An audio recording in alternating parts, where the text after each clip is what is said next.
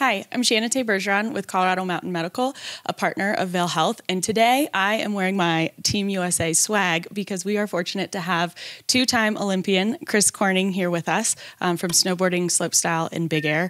And we wanted to touch on a quieter topic, I would say, something that you have called Olympic depression. Chris, explain, what is Olympic depression?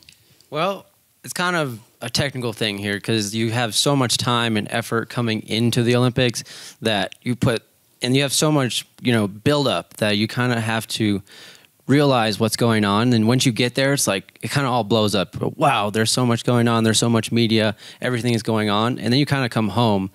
And it can be really tough for athletes when they come home because it kind of just falls off. A lot of people will be talking to you, how was the Olympics, how was this? And you're kind of a big deal. And then all of a sudden, it's kind of gone. So it can be really tough on athletes and can be a lot of suicidal thoughts and drinking, depression, and so many different avenues that can happen in that depression. So it's just something that's kind of we need to talk about a little bit when athletes are coming home.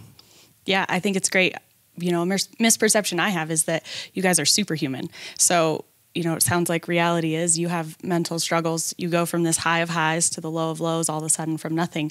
What is something that the community can do? Eagle County is very fortunate. We have lots of Olympic athletes here, quite a few, and world champions. What's something we as a community can do to help support you all when you're in this phase? Well, I'd have to say one of the biggest things you can do is just check in on somebody, a couple weeks after they get home, a month, it's just because they're done with the Olympics doesn't mean that their journey's over. They have the ability to keep moving on and have contests going on, or they're going to be back in their community, being able to support the community also. So have somebody check in on them. And it's just like anything that you do big in life, if you're the center of attention and then it just kind of falls away, it can be really hard for people. So just check in on people, check in on how they're feeling. It could be just have a little conversation about it. It's super easy. It's super quick. And just for a community standpoint, be proud of them forever. Don't be just all of a sudden just stop talking to them because the Olympics is not around for 4 more years. Awesome. Well, thank you so much for your insight, Chris, and your time. Yeah, thank you guys.